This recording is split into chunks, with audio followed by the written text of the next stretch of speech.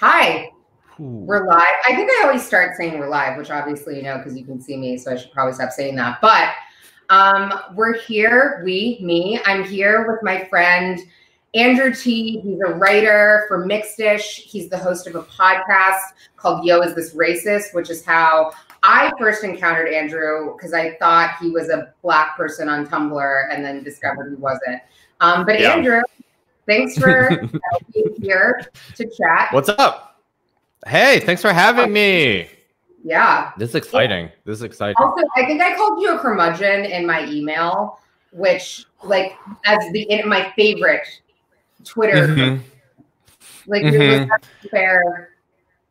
I definitely have been more. Well, the lectern thing really brought out the worst in Andrew. Like, the worst Andrew is language prescriptivist Andrew, and I'm normally okay with it, but for some reason podium is the one that like fucking gets me.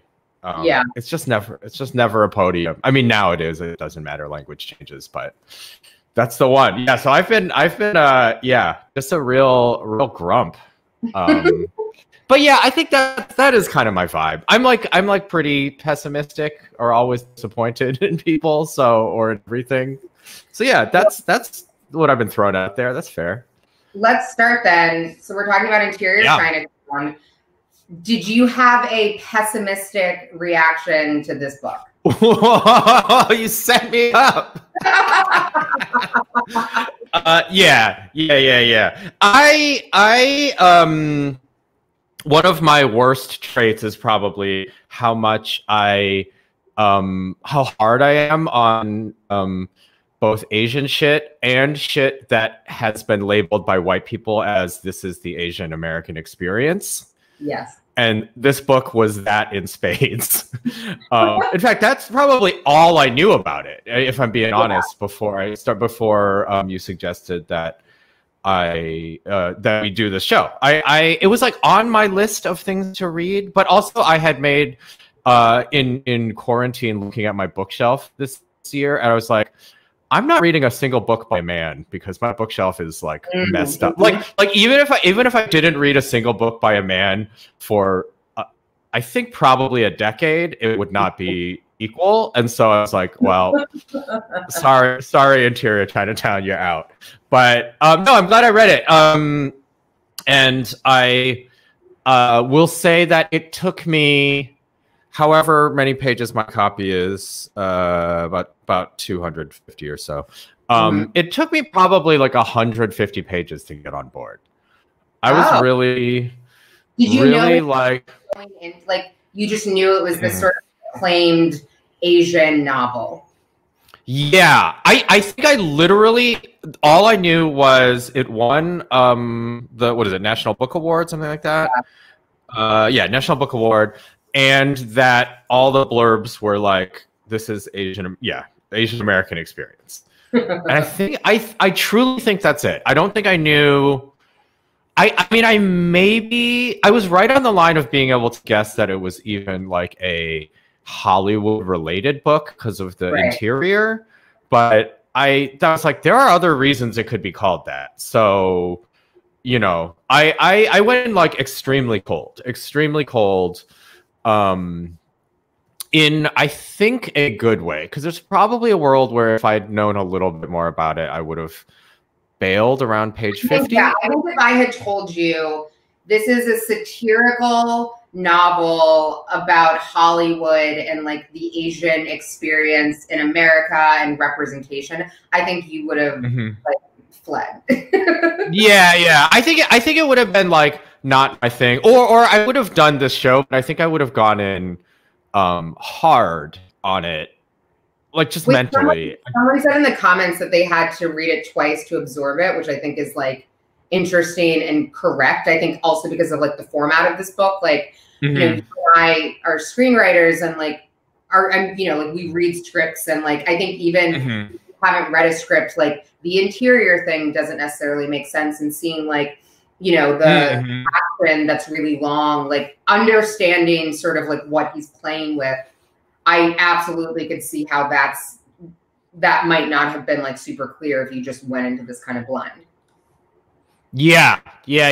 I think that's there's formatting sort of issues to get around, and it matters. That I didn't catch until yesterday that the formatting like really mattered. In a way that I was like, oh, okay. And I mean, I'll be honest, I did not give it a deep read the first time, and then yesterday in kind of doing a reskim in really looking for like something coherent to say, because I was pretty confident until I like picked up the book yesterday afternoon. I was like, I should just like flip through it, because I like read it like a couple weeks ago, so I was like, I should whatever. And then I was like, oh shit, I missed significant things with like what's happening here. Sort of maybe not contrastly, but differently. Like I loved this book. Like from when I started it, like I felt like I was like, I get what he's trying to do off the bat. I was like, I get this, like the generic Asian man thing. I was just like super on board with it. And then for me, especially like the ending, which like we can get to, but like that sort of courtroom scene. I think what I also really responded to with this book was like, like I grew up in the Pacific Northwest. So like I've been around Asian people a lot, and like all types of Asian people, like in terms of nationality, just in terms of like vibe, like a spectrum of people. So like one, I was just like, oh, this is, I was just sort of like happy to see that. But I think what I also loved was like this sort of intra-racial conversation that like, like we have, but that like, a white person is not usually around for that conversation. Like sometimes for good reason. Like I think there are a lot of conversations that I will say like, we shouldn't be having this in mixed company. Like it should be us. Right. Right. I like don't want them to hear. But I thought that was something that I appreciate about this book was like, it was sort of just in conversation with like both white America and then also like not even necessarily like Black or brown America, but with just like the way that we're all kind of pitted against or like contrasted in an incorrect way. And I think so for me, in like the parts of the book that I was like, you're just getting into sort of like the backstory of these characters and all of that. To me, the way he brought it home, I ended it and I was like, oh my God, I love this. I think what happened to me, I realized a little bit yesterday, but realizing more now as we're talking, is a little bit what happened to me when I got, well, okay. Basically what happened was the first third of the book, or really, I mean, I guess kind of act one as structured in the book. So first fifth of the book, I guess. I really was like, oh, I know who this guy is. In a way, so I kind of like yada my way through. Like I definitely didn't read it very carefully, and it really, if we can, get into the book, I really like I fell for the head fake of the narrator talking about how Black and white was like, we're the outsiders, and like talking about Black people and white people equally, because that's a very like common mindset for a certain type of Asian. And I would see, I say a certain type of Asian person, maybe that's me being coy and pretending I'm like better than them. But I think it's a lot of Asian people, and it's a lot of like Asian people in Hollywood's thing, which is like Hollywood is the one clear domain where like Asianness is it's not ambiguously like we're like very low on the list of people, things that are important to Hollywood. And it's changing a little bit, but like it's like, so I had my like most like not receptive to this book mindset going in was I was like, this is cherry picking like Asian people's like civil rights issue, basically. Like that's the thing. It's like there are other things, but like sort of writ large, especially if you're on like Asian Twitter, it's like, yes. Hollywood is fucked up. Representation is fucked up. We are not routinely being murdered in the street. So it feels churlish to be like, black people, white people got it made. It's like, well, no. And that is not the point of the book, but I fell so hard for that head fake in that moment that I really had trouble pulling myself out of, did not write down the page number. But. We were texting about it and you were talking about like the black-white equivalency thing.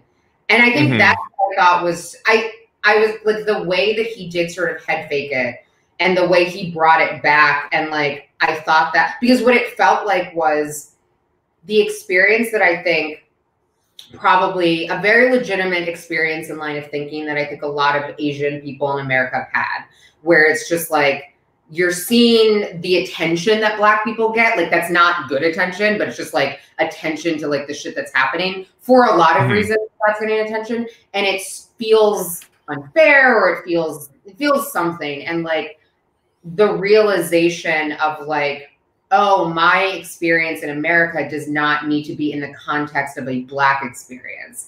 And what I liked, it felt like the sort of awakening of thinking that I feel like I've seen with a lot of people I know. And I think that's probably happening even a bit more now is like people of color in America are kind of like, maybe we should all like, this shit isn't going well for like anyone. Like maybe we could figure this out collectively. Right. So this goes back a little bit though to the thing you said earlier about like the closed doors mixed company conversation, which is like, that was the part that I was like worried most about, because I think like to white America, even that wrong revelation is sort of like, oh, I hadn't thought about that's how Asian people feel. And I really, because it's like there's a world where like all these white reviewers have read like a third of the book and like, got it. And like, so that was, I think, the thing I was like really, just like gutting my way through. And that is a little bit why I think I did not give it as careful a read, especially in like the middle third of it. Because I was just like, all right, I see where this is going. And then like the courtroom scene, I was like, oh, fuck, okay. Well, I'm dumb, but I'm not going to reread it right now. That's basically what happened. I was like, I'm stupid, but I'll just have to bullshit my way through it. Well, I feel like he kind of hinted, the author Charles Yu, I feel like he hinted at this with like, you know, there was this moment when Willis, so like the generic Asian man, was kind of working his way up briefly and like was at sort of like craft services. And there was a black woman who was like attractive cop, who was like this other sort of generic, you know, person. And I think like, you know, it'll be really interesting to me in the coming years, because I think this sort of comparison of the black female American experience and the Asian male experience, people are like starting to sort of like pay attention to it. Like, you know, you see an Insecure where like you have this coupling of people. Like I think it's interesting to see more of that. But like that moment where they were both just like, we're going to toast to the thing that'll like, let's do a show that's called Black and Yellow. And it's like, they'll never make that show. And I think those were the types of things that I was like, okay, he's getting at something else here. Whether or not the character is, you know, like I think the idea that this character was still sort of striving to be the like kung fu guy is like, okay, he's still trapped in this like limited sort of understanding of his experience in this country. But those moments where I was like, oh, I feel like he's telling us that like he knows this thinking is kind of bullshit and like I'm going to get to it eventually. Yeah. That's probably, again, I think that's like, that was right in the well of shit that I glossed over. Because I was just like, I just... Here, like, I completely glossed over this book, but I'm talking about it. Well, no, I mean, sorry, I should say glossed over in the first read through. Because I really just like, I just like fell for it. Like, I think I was in the worst spot of having a little bit of knowledge. Like, I actually think I would have read the book better if it came in colder. Literally not as an Asian person with a lot of opinions about Asian people, especially in media. Like, I think I would have gotten the book better. Yeah, I whiffed so hard on the first 2/3 of the book. It's comical. It's interesting because I feel like and this could just be like in terms of what I personally read, but I feel like the literary world, like I feel like Asian writers have had a better go and success in that field. Like I think of a lot of like really popular books the last few years that I feel like, oh, this has been like a opportunity and moment and space for these stories more so than Hollywood. So I think it's also interesting because like I know you because I have the same sort of thing when it's like a Black thing that people are telling me is really, really good. And you're like, right.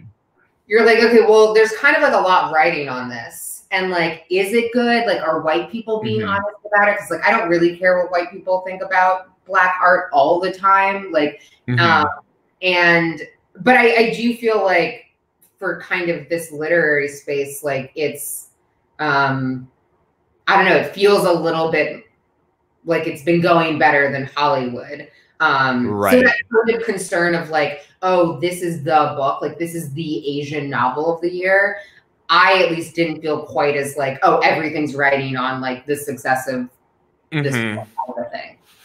Well, yeah, and then there's even the line between success. I mean, like many things, I think my biggest fear was just like white audience plus that sort of like because the thing is, I've heard the sort of like the way I phrased it in multiple text chains and like even in a script, I think, which is like it's the guy that thinks how come they can say chink when I can't say the N-word is profound. And I think there are a lot of those dudes out there. I like, hang out with them in fucking LA a lot. So maybe that's like there's like not like hang out. There's not like good friends, but it truly is like it's like the very first draft thing when you like are becoming like Asian at all. It's like I think that's like or like becoming aware of like Asian people's place. And again, it is like in terms of Black people, blah blah blah. But I to me that viewpoint is very prevalent and therefore very scary because I'm like, again, the mixed company thing, that feels like it could be a book that wins a National Book Award. I don't think it should, but I just feel like, the white establishment could see that as eye-opening enough. Yeah. And so that's what I was just like really grateful for the book is that it fucking pushes past that in a way that, again, I don't know. I both describe myself as having too high expectations for Asian people and too low. So I'm not consistent at all, but that's what I believe. I'm just like, we are, well, like the book gets to, it's like, we're fucking like diverse and like the Asian experience is like that there isn't any, this shit is not real. Right. I mean, I like, again, going back to that courtroom scene, like those monologues I thought were really just incredibly well written. Like this idea of like second class discrimination, I thought was like so interesting.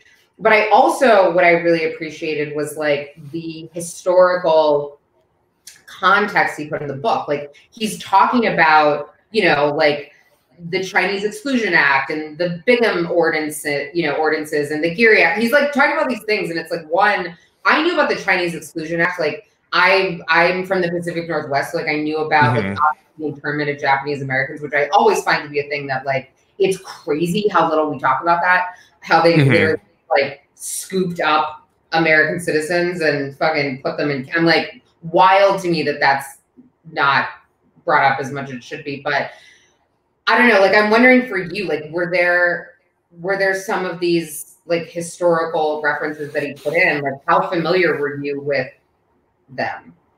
Oh, that's I feel like I came out of it exactly as familiar, which is like there are a list of it's always like a list of depressing bullet points that I've seen, but I mean have a lot of trouble, because I'm like both, I grew up like middle class in the Midwest, and so like the harshest type. I'm very insulated from that type of racism. I mean, there's other racism, but like I'm really insulated from like the sort of like effects of the harshest, like direct, you know, pre-model minority racism, basically. Yeah. So it's always been like a list that I'm like feel bad that I don't like emote more over. I'm just like, yeah, but like, yeah, I wonder. I mean, because I mean, one of the reasons Japanese internment doesn't feel like an injustice is essentially, you know, model minority shit kicked in and became a type of reparations. Like, you know, it's not true, but it like feels that way, I think, to like an outsider. Like it's like, yeah, but like Japanese people are doing all right. It's basically the reason why is, you know, the sense of that is why like I think like non-Japanese Americans feel like internment wasn't a you know, it was like an oopsie, but it feels very historical because it has been on some level sort of rectified. Again, it hasn't, but it feels like it. I think that goes back to something he said about everything.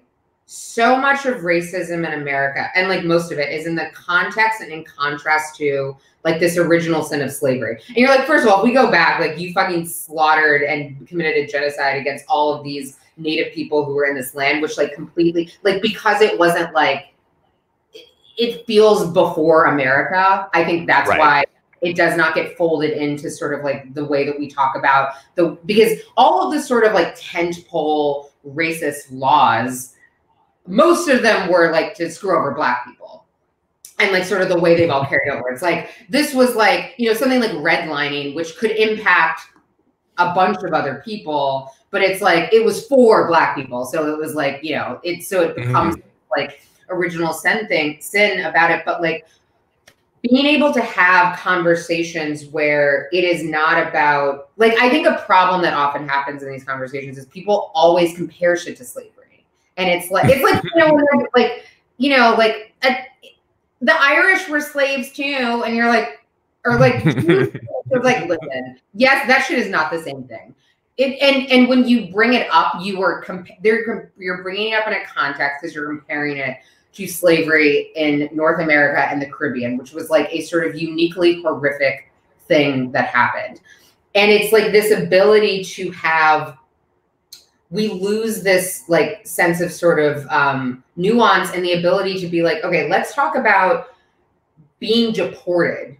Like your entire fucking, like you being, you know, living in the United States for 20 years of your 21 years on this planet and being deported. Let's just talk about that in the context that it exists in. It doesn't have to be, it's like, I don't know, is that worse than families being ripped apart when they were like, I don't know. And there's no answer to that. So it's like, that's just like, that's why I sort of liked the way he was laying out those things, because they were a lot of like immigration laws, like just keeping people from coming in, which I think is like not, you can't find a black racism that compares to that. Like they weren't, you know, like there wasn't like, don't come here anymore kind of a thing. So it's like, great, those are super different things. So let's just talk about them separately and as they existed, as opposed to against the sort of background all the time against slavery. Yeah. Yeah. I mean, it feels like, I mean, two things. One is that like, I think for a significant number of people, slavery, I guess the Holocaust is like the alpha and omega of learning about suffering in the United States public school system. And so like you know, it's like reasonable. That's the only vocabulary we have to talk about this shit. Like, you know, and part of it is obviously like, we don't like to talk about immigration because like many of those things are happening today. And like, you know, we're not past any of that shit. Like we're only kind of past slavery. I mean, we're not. We're litigating the Civil War today, but whatever. Like, yeah, I mean, and it is like, I guess it's just like one of those things where it's like you can say it a million times, but like we always take the bait. like people of color. Like we always can like fucking fight amongst each other like so easily. Because I mean, part of it is because there's like no like great way to argue against that emotion. Because the thing is, it's like that, like, hey, black people have it easy in Hollywood thing. Like, I'm positive I've had that gut reaction at points, you know, especially when it was like way outside of it. I was like, man, you know, that kind, you know, I'm sure not as horribly as it's been expressed by other people, but like, you know, it's just like a gut reaction that you have. And then the explanation for why that's incorrect, it's just like, it's like the balance of like, it takes 1 second, it takes a microsecond for you to have that feeling, and it takes like fucking hours or a lifetime of thinking and reading to get yourself out of it. And so like, you'll just never be able to fight that gut reaction, that incorrect gut reaction. Or you're constantly able to fight it and constantly needing to fight it, but it's just like an unending war against people, you know, people who haven't thought about it. It's the first draft. It's like, how are you going to fight the first draft that everyone comes up with on their own? So yeah, I don't know. I mean, I guess it is like, I don't know if I'm stepping on a potential talking point you already have written down, but it is like moving from a more limited media to a more mass media, which is like putting the shit on TV maybe or something. Well, do you think that this book like allowed for the space for like an Asian person maybe, or white people, to recontextualize the way they look at like, not all of racism, but like specific, like this idea of like, oh, you maybe part of you in somewhere resent Black people because you feel like your suffering is suffering, but less than theirs, but you're experiencing your suffering. So like I wonder if it feels like, you know, I always think of like Gina Rodriguez, you know, a person who's just always out there at every turn when a Black person has something, has to open her mouth about it. And I'm like, it's shitty because it's shitty and she should know better. But it's like, I get the urge of like, I'm dealing with shit too. But what I think like people often miss is like, it's not really Black people's fault. It is like the gatekeeping, you know what I mean? Like that's the problem. It's like, yeah, you absolutely, like Black people absolutely have gotten more of an opportunity in Hollywood, like in terms of representation. Like that's not like a controversial thing. Just like we have eyes, we can, you know what I mean? Like we can see what's happening. But you're like, that's not because Black people are the heads of studios and said, we're only letting these movies through and we're not letting any Asian stories or Latino stories. That's not, it's because white people are the gatekeepers who are allowing that, because it is a type of racism that white America understands much more clearly. You're like, yeah, they were slaves. They had the dogs turned on them. And now like, that's so much easier to sort of explain than like, you know, like arcane immigration laws and like the way the model minority myth actually does hurt people. It seems like a good thing. It's like, everyone thinks you're smart. And it's like, yeah, but that fucks up people in different ways. And it's just like, is we're yelling at the wrong people. Like you're yelling, you know, when Black Panther came out, we're like, where's the Latino Black Panther? It's like, that wasn't white. Marvel is run by white people. That's what you should Yeah, you can, and it's like, I mean, I think that's like just how the system works, right? You can be insidious because you're faceless and behind several layers of bureaucracy and business and like analytics or whatever. Yeah, it is like it's always the white people's fault. in 2021, in this case, shit can change, whatever. But you know, for right now, it's like all those issues, especially that, you know, people of color have between each other, are just by design. I mean, even like the LA version of Black and Asian people, it's like, yeah, because Korean shop owners got pushed out of like the good part, the white parts of town. So yeah, of course, you know, they are seen, probably, you know, rightfully so, as predatory to the Black community. But it's like, yeah, because they were not allowed to run businesses other places. Like it's just like we're always pointing our fingers at each other in a way that I'm just like, What I will say is, I wonder if, though it's in the book, I think it is also possible to read the book in a different way, because you kind of get like the knowledge sandwich, in between two, the sort of like ignorant point of view of the first act and then like a big action scene. So I truly think there is a world where you can kind of blow by the courtroom monologues, right, and just come out on the other side, especially if you're like sort of like a angry young Asian man. Like I still just think you could take the wrong message from this, or the essentially opposite message from this book. There was a part where, so the woman, I believe her name was like Officer Green, Sarah Green, who was like the white detective. And they're in the courtroom and she was like saying to Willis, and she was like, you want to be treated like a white man. And then his brother, his lawyer, was like, well, no, he wants to be treated like an American. And I'm like, that's the same shit for all, like for many white Americans, a white man is American, because there's, white women, shit's going well for them too, but like there's a lot of ways they can undercut white women. There's like certainly, and I think that's an interesting part of sort of like the racism against Asians in this country, where like it is, no one really tells me to go back to Africa. You know what I mean? Like when someone says that, you're like, oh, you're digging very deep into like, like you're going in like a very different direction, because it's like, my ancestors have been here longer than most white people. Right. We were here pre, Ellis Island and all that. Like we've been here.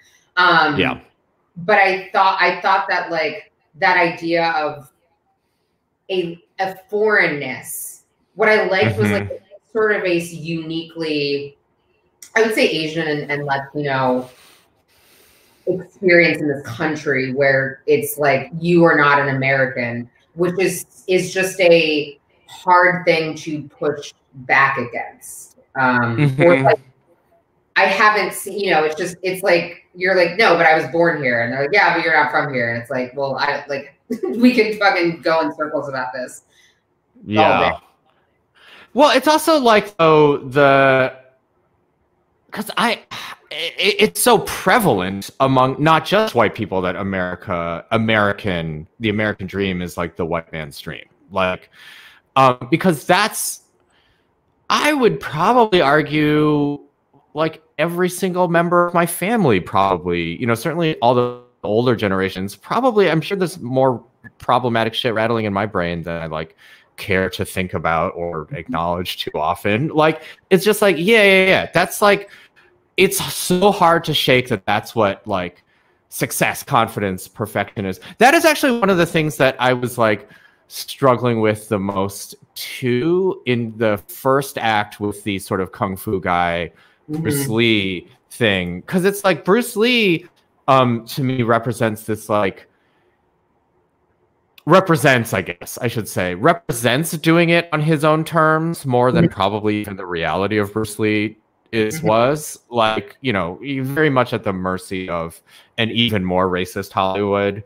Right. So like, how could he have done it on his own terms? Like, but it is like very funny, because I'm like, that is so far from like what I consider, and I know my Asian experience is like also like not, this sort of like Midwest, like educated parents like view is not, the majority at all. But it's I think it's a significant part of Asian people and the Asian people stereotype, I think.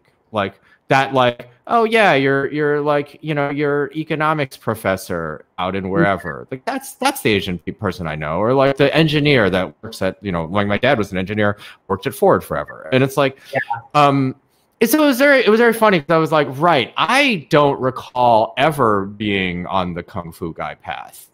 Right. And so, and again, that was another thing, but I was like, yes, that is a thing that maybe I'm the weird one here. But again, that was just me tripping over myself in the first third of the book.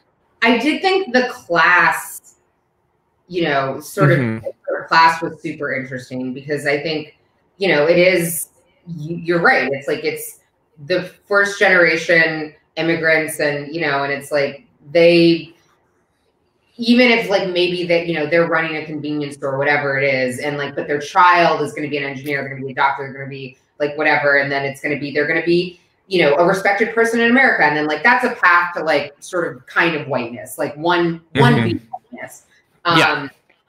But I thought like this idea of like, you know, this apartment complex that they were living in, that was like people living like very close to poverty. And I think there was like a line in the book about like the difference between getting by and just barely getting by is like very wide.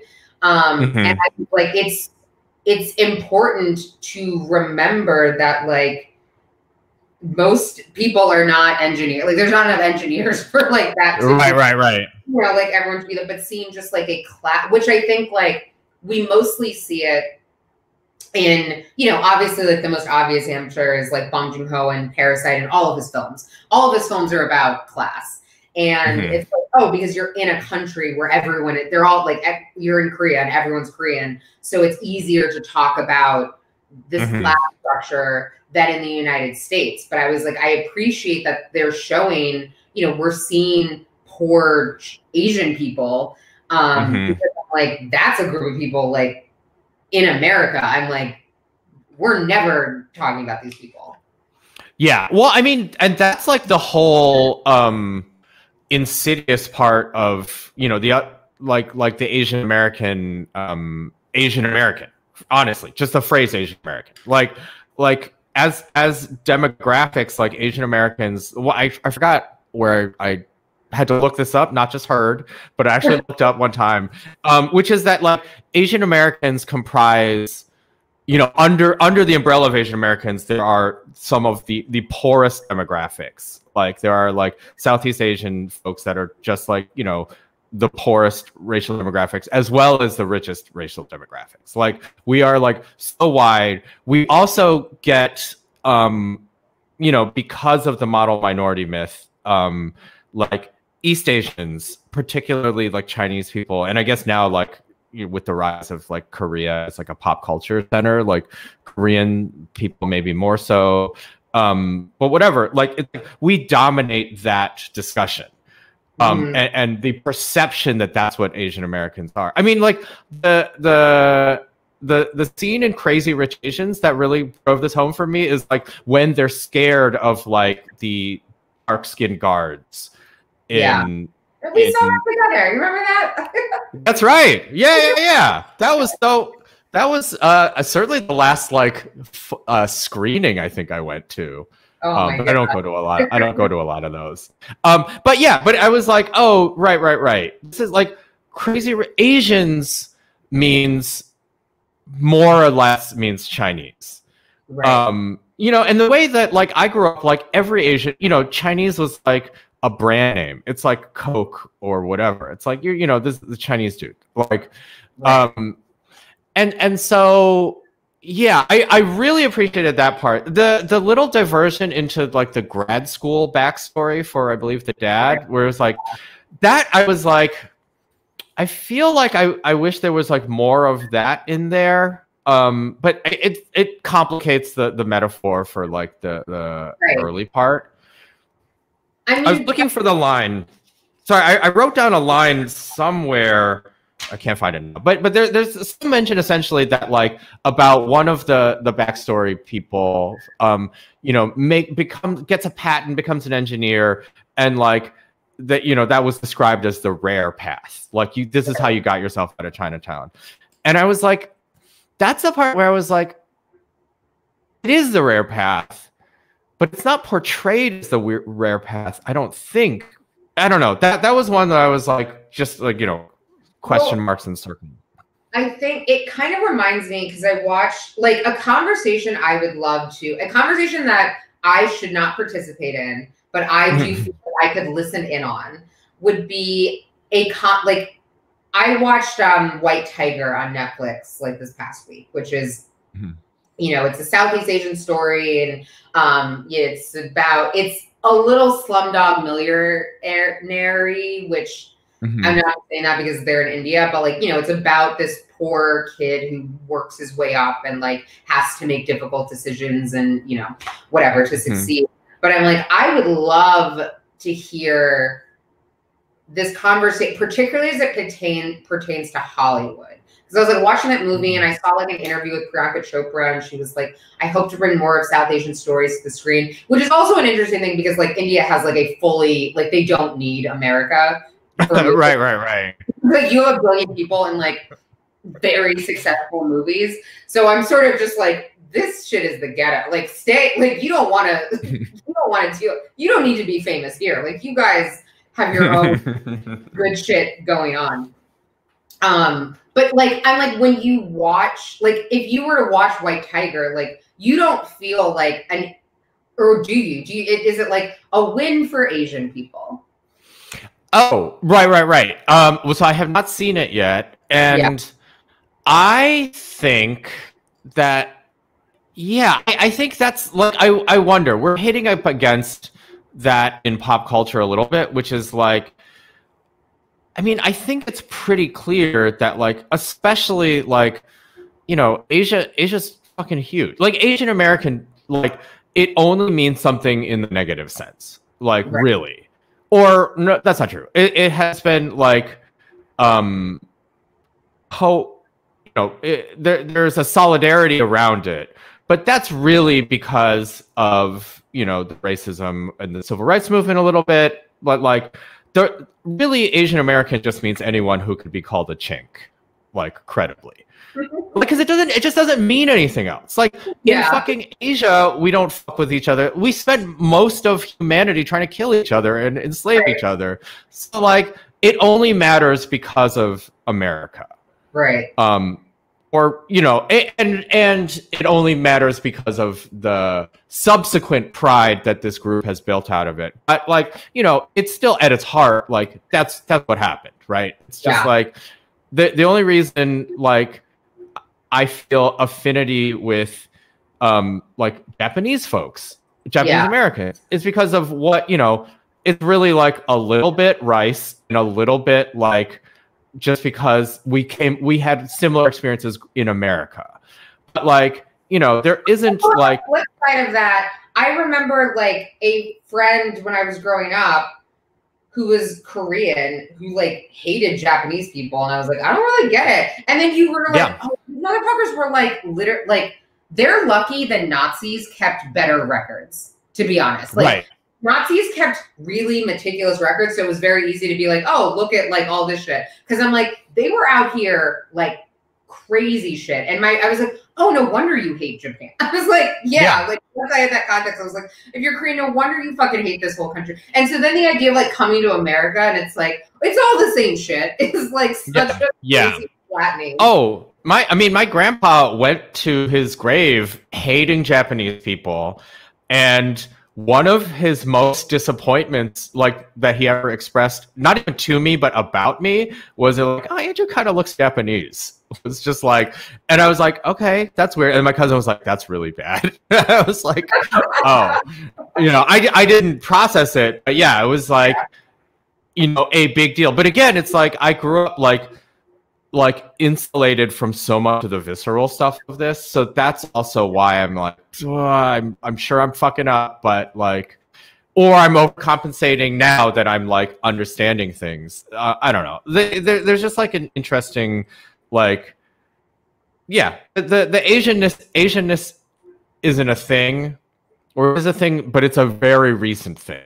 Yeah. And like, yeah, and it's weird too because of the way pop culture and like money in particular is going to start to work. I think we're in like we have existed in the small 50-ish year window where Asian American is a thing, and now where like the Asian countries are becoming their own like powerhouses, pop culture things, it is actually going to be less of a thing. You think fucking K-pop people fuck with Chinese people? Why would they? They shouldn't, you know? That's a good segue, because I want to talk about like the Hollywood of it all. To use a writer's room term, you know, let's talk about the Hollywood of it. Oh my gosh. Oh God. I know. the Hollywood of it all in the book. But so just to start, because like when we were texting about this book, I didn't really realize this, I don't think, until you'd mentioned it to me, but the book has been obviously optioned. And it's supposed to be, I believe, a TV show. Like I don't think it's a movie. I think it's supposed to be a TV series for Hulu, which, I mean, I have like just personally, and this is fully just like me, I have a real about, I'm like, sometimes a book should just be a book. Like the medium in which, and not even just like you know what I mean? Like to me, there's something about trusting the medium that the artist chose. And they're like, there's a reason this is a poem and not a short story. Or there's a reason it's a short story and not a novel and not a book. Like when you just are like, make it a movie. And it's like, not everything should be a movie, as we see constantly. And so, you know, I'm like, I don't know what this looks like as a TV show. And like, for me, because I really enjoyed the book and I liked the format that it was written in, and, you know, like the font that they're using and the way that he was stylistic and deliberate with the way he wrote this book. And so I'm like, it just feels like necessarily you're losing the satire. Like the satire is that it is written like a script that you're reading. Watching it, you lose a lot of the satire to me. I also think, like, because at the heart of it, I guess hopefully it is a big divergent adaptation that just sort of uses the idea, but it is also like as I've described many times, like even in my own reading of it, this is one story, and all of the sub stories within it are sort of like building texture and argument and evidence towards an arc, but the arc is very simple and it is very slow. And there is a world where I'm like, as sort of written, and look, I don't fucking know. People, you know, obviously the other side of that is anyone can adapt anything and it has a chance. In this, when they call you and you're in this writer's room and like 4 months, it's very funny. I am choosing my words as carefully as fucking possible. This will live only as a live stream. It'll be like a limited edition. No one will have seen us talk about the book. No, but for real, I just like think like as a TV show, it sort of has the maximum opportunity for doing the worst version of it, which is like all these little wins, all these little stories, sub stories that are building on the fact that the narrator Willis is wrong. Like, but it's like you can't like. I mean, no, it's not that you can't. It's absolutely not that you can't. But I worry that the worst version of this is like building. It's a little bit like Mad Men, right? Like Mad Men, I think, falls apart on the shallow read in a way that I think too many people, that was their only read. And I would imagine like a straightforward adaptation of this would suffer a lot of the same things. It's like, that's so funny that you said Mad Men, because I recently rewatched Mad Men, and like, I mean, if I look back, like Mad Men was, because I don't remember watching The Sopranos when I was like in high school, like when it was on. I watched it later. And so Mad Men was really the first like prestige television show I watched, and I was like blown away. Like, I mean, there's like a very direct line between like, you know, Shonda Rhimes and like Matt, where I was like, I did not realize TV could be this good. And when I watched it again, I was like, for real, to me, like I could argue this versus The Sopranos as like the best TV show of all time. To me, like I feel like I could like fucking go to bat for Mad Men, because I was like, it was so good when I rewatched it. But what I remembered before I rewatched it, I was always like, I watched all of Mad Men, you know, when I was like in college and when I was younger. And I don't remember anything that happens. Like, I didn't remember any of it, because it wasn't like, it's not like a flashy show like that. And I was I don't remember anything that happened in the show. And I rewatched and I was like, oh, this is amazing. But it's like, if I was describing Mad Men, or if I was like, make a Mad Men movie, it's like, you literally couldn't, because it is the slow burn of that show and the character moments. And it's like, it just isn't possible. And so it's funny that you said Mad Men. I'm like, Mad Men should only be what it was. Yeah. I mean, I go back and forth because I don't know what a better way. I mean, this is like just sort of the eternal, like, when you're trying to actually say something as opposed to sort of just make entertainment, problem with TV, which is like, it's still, I feel like more than any other medium, it's simply released into the world, and it hits the basest part of the world. Because I'm just like, you know, for everyone who like sees what happened in Mad Men, there's just like a bunch of like dudes who think they're smart who are like, I want to be Don Draper. And I'm just like, is that, and sort of like, Don Draper is like miserable and an alcoholic and like is a deeply troubled person. And the show does, if you, a surface level viewing of the show is like, Don Draper's cool. And it's like, Don Draper didn't even like Don Draper. Like the reason, it's like, if you wanted to get very literal with it, it was like, oh, he literally like had a different identity because he like didn't like himself. But I mean, but it goes back to also like, I feel like make this book a TV show, but everyone has to have read the book first, which I know we can't. You know, like, right. We can't do that, but I'm like, it's the things about, and I think also what I think will be interesting to see is the way in which it does or doesn't fall prey to the very things it is critiquing in the book. So like the machine of Hollywood, where, I mean, like, I rail against this, like, kind of privately, because I'm not trying to, like, you know, fuck up my money. But like all the time with this industry. And so the very things the book is critiquing, like the fact that it is a Black man who's like, looks like an Adonis, you know what I mean? Like in the book where it was like, oh yeah, this wasn't like a nerdy Black guy. This was like a very specific type of masculinity that we ascribe to Black men. And that's who gets to be like in these roles and on TV shows. And I'm like, all of the things that it's kind of trying to unpack, I'm like, I'm so scared that once it actually goes into Hollywood, it is just going to fall into the bullshit of Hollywood. Yeah. And it's also like, it feels hard to imagine that that medium is the best way to tell this story. It's so like internal. There's so many like things that like, so much backstory and like, yeah, I look, I'm excited to see it, I suppose, on some level, but I'm just like, I see like what I would imagine are pitfalls, and like, you know, all joking aside, I actually like, you know, I would love to work in any room, but I wouldn't particularly like to work in this room because it feels like it would be very hard, and like those would be very emotional days, and like and just fucking fraught and difficult.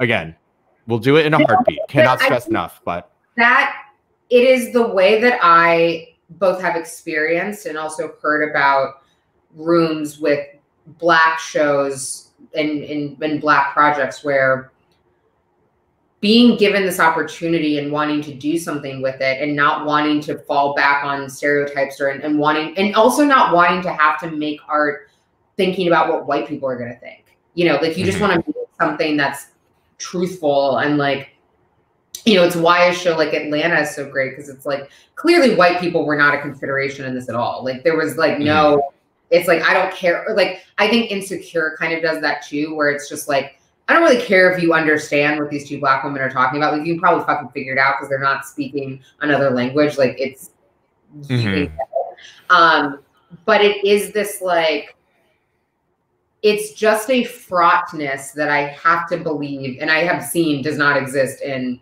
white writers' rooms or white shows. And I think it makes the work, it's more difficult. I think it's like, you feel like you have more pressure on you. I think it produces better things because of it, but it's just like, when are we going to be able to make TV shows where we're not just like stress about the racial politics or like Asian people being mad at you. You know what I mean? Like then where I'm like, oh, Black people are going to be mad at us for this. Never mind white people. I think, I mean, to me, the example that came out of this year that I think one of them said on a panel already, so I think I'm not blowing up anyone's spot or speaking outside the room, but like, you know, so I wrote on Mixed-ish this season, and like part of our time in the writer's room was during like George Floyd uprisings and like, you know, just, you know, all the Black Lives Matter strife, or, you know, the violence from the police over Black Lives Matter. You know what I'm saying? Sorry. And I feel like my bosses got asked a million times how is, you know, how is Mixed-ish, how is Blackish, how are they gonna how's this gonna get tackled? And like, you know, so now I'm like trying to pick my words a little carefully, but it's like no one is like, what's the Goldbergs episode on this? Right. Like, you know, like the as close to analog show as humanly possible to Mixed-ish with just the race change. Yeah. It's like no one is like, and you know, they fucking should. It should be a thing that like it's, you know, hopefully remaking society, but if not, is are part of our society. And it's like, you know, the fact that like, yeah, that like is always there, and especially in like a writer's room where you're also like, and especially in comedy where you're like also batting around, I hope if you're a good person, like a little bit of residual guilt that's like, I mean, also we're just fucking around and being pretty well paid to, you know, even if it's a hard discussion, like, you know, we're not getting beat up right this second. Like it's not, I don't know. Well, it's layers of guilt, I guess. I also feel like there's always like there's often a catch-22 when like when we make like important art. Like I think of, you know, like for me, the thing that I always talk about with Black films in particular and Black sort of like Oscar-worthy films is like, it's probably gonna be a slave story or it's probably gonna be a civil rights story almost every time. And Moonlight was an aberration. Like it was, you know, but like if you go back, someone or it's like Precious. It is like some profoundly Black, deep suffering, pain thing. You know, I think like there was all of this sort of controversy, and like I don't even know how it's been settled, but with is the Minari? Is that how I say it? Am I saying it right? Where like, yeah, I don't know. I haven't had discussions with people about it, but you know, it's like, oh, the film is mostly in Korean, so it should be a foreign language movie. And it's like, this movie was made by Americans. It's set in America. It's an American film. And it's, so it's like, even when you get like this, so it's like one, you're like, oh my God, people are talking about it being nominated for an Oscar, which is like not, you know, like an Asian American film. And like, for as much as I think like Bong is a genius and Parasite is amazing, you're like, that's not, it matters the way that that's not an American movie. And so it's like, okay, so you have this film of this like very sort of like interesting and nuanced and unseen Asian experience. And like, well, they're speaking in Korean, so they can't fucking be an American. And it's like, you can't, it's like, what do you want? You know, it's like, you can't, there's just no, it just always feels like even when you're like, oh, we've made something important and good and like is going to be a moment for like us and our community and our art or whatever, there's like still some bullshit tacked along to it. You know, it's like Moonlight couldn't even win the Oscar. They couldn't even like have a normal experience. It's like that movie, like the first movie where there was like no white people in that movie. And like even Black Panther, they're like, we got one white guy here. It's like there were no white people, and it's like still couldn't just give us the Oscar like normal. People get it. Like it's just always something. I was thinking about, it's not, I mean, really remotely the same, but it's sort of similar. It's like, how much of Godfather 2 is in Italian, right? There's no like question like, is this an American movie? Even though it is about like fucking immigrants. Avatar? Like, what the fuck language are they speaking in Avatar?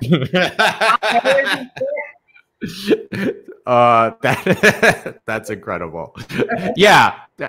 I think, I mean, but right, that's the thing, right? It's like Asianness is still foreign. Yeah. And that's like, that's where we're at. Yeah. In a probably selfishly good way, because it's like I get to surprise people every time I walk into a meeting. It's like, oh, this guy's a dirtbag who's funny enough. Like, you know, that's a real eye opener for a lot of Hollywood right now. I'm like, all right, well, I'll take it, I guess. Well, we're just, I don't know. I don't even have any like closing thoughts. I'm just like, it's still, because I finished the book and I really enjoyed it. And I'm like, it is, I don't know, maybe it was like getting at things that I think we experience in a very real way, like entertainment, Hollywood, and like being pitted against each other and representation. And it's like, is it good to just have 12 years a slave because it just means Black actors were employed and win awards and like can segue that into asking for more money and doing their own projects? Is it like, does this all, do you just sort of like take it? But it's increasingly like, I'm like, I don't know if that's the way we should be doing this. Well, I mean, I think it is like all of Hollywood, you're just like selling pieces of your soul and your integrity in exchange for getting to say, you know, what you are. It's just that for people of color, that integrity is a higher cost. Like we'll fucking, you know, and we've both seen it in both our communities too. Like you've seen people give away all their integrity and you're like, they still might be right. I don't fucking know. Like, you know, I'm certainly, you know, not saying that, you know, not like my path specifically, but like the hanging on to a piece of that is like the better way to go. I think that's like a constant debate. Yeah, I don't have anything. I did want to show off my shirt because I got a very I think problematic. I'm not going to look this up, but this is a comic book character called Lao Fuzi. It's like 70s, and it's basically like Andy Capp, like this 3-panel, very, very unfunny, I mean, he's basically, it's like Marmaduke in that his only plots are like, I'm trying to eat more dumplings, or I'm trying to like get with a hot lady. Or probably assault a hot lady. Again, it was the 70s, and so please don't think that I'm like actually like a fan, but it's also very like, to me, one type of Taiwanese American, Chinese American kid is like, you go to grandma's and there's a stack of these like comics, and you just like, it's like the Chinese is basic enough that you can like pick out at least nouns and verbs and like kind of basically get what's happening. So, but yeah, this is like very, very Asian, but also like the most specific shit, which is, I think, very appropriate for this book. It is. I'm into it. Interior Chinatown. Also, guys, it's about to be February. We're about to go into what I'm sure will be the wildest Black History Month we've had in a while. No one is well. White people are still figuring it out from this spring. I'm hoping it doesn't go the way of Juneteenth, where like my nail salon is emailing me about fucking Juneteenth, like a holiday they heard a few years ago. Please, everyone just tighten up. I think I'm gonna have a book for you. Just read things. You don't need to do anything for Black History Month. You know what I mean? If you're just go read, you know, The Warrant of Other Sons, go read the autobiography of Malcolm X, read the Manning Marable biography, oh my God, I'm all off. Anyway, the biography of Malcolm X. Just don't, you know, post crazy shit. And also, my friend Clover wrote a book that's coming out on February 2nd called The Motherlode. It's about it's not just Black, it's about female rappers and hip hop. 100+ women who made hip hop. It's got like very cool, you know, drawings and like all the illustrations. And it's a Black woman. You can give her money. Do that this Black History Month. Posting some weird shit, you know. Also, if you're gonna do the dumb shit of like I Venmo'd my Black friend, whatever number you had in mind, 5x it at least, because whatever number you thought was appropriate, it was insultingly low. Just, I'm just going to tell people right now. Book and call it a day. Okay. That's what we need. Andrew, you're wonderful. Oh, thank you. Thanks for having me. It was lovely. Okay. Bye, guys.